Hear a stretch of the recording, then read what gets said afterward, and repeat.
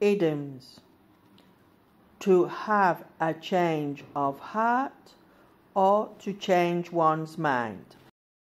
Today I have two idioms because they are very similar.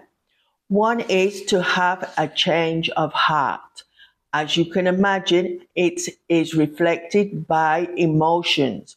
So you change your final decision because of what you feel.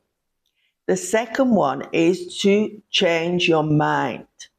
This is because of logic or reasoning. You change your ideas or your decisions. So let's think of some examples. They are similar, so it could be a little more complicated. I was going to go on holiday, but I had a change of heart, so I didn't go. She had a change of heart about getting married.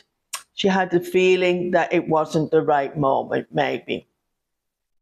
The second one, if I don't buy the house now, the man might change his mind. Logic, reasoning. I hope he doesn't change his mind at the last minute.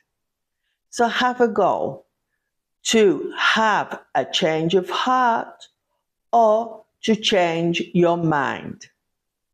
See you.